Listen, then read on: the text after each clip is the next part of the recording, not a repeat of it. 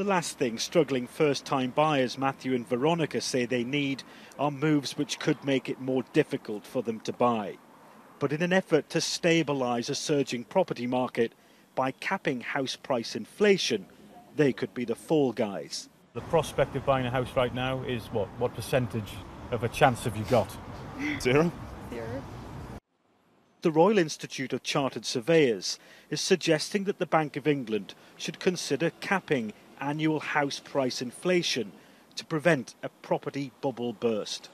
It says the bank should impose a ceiling on the amounts of money banks are allowed to lend.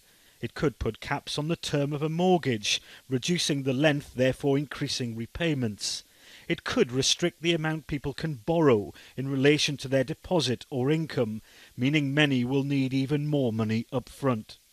It could work for London, but in places like Didsbury and Manchester and other parts of the North and the Midlands, where buyers tend to borrow more and pay less up front, a cap could hurt. Here, the market is picking up, although it's still quite fragile. A cap of any kind could hinder that recovery. Buyers and sellers in areas like this could need all the help they can get.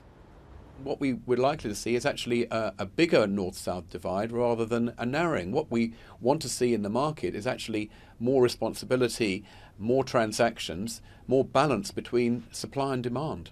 The Bank of England is looking at what it says is a considerable range of policy options. At the top, learning from past mistakes, keeping an eye on lending, keeping it under control. Nick Martin, Sky News, Manchester.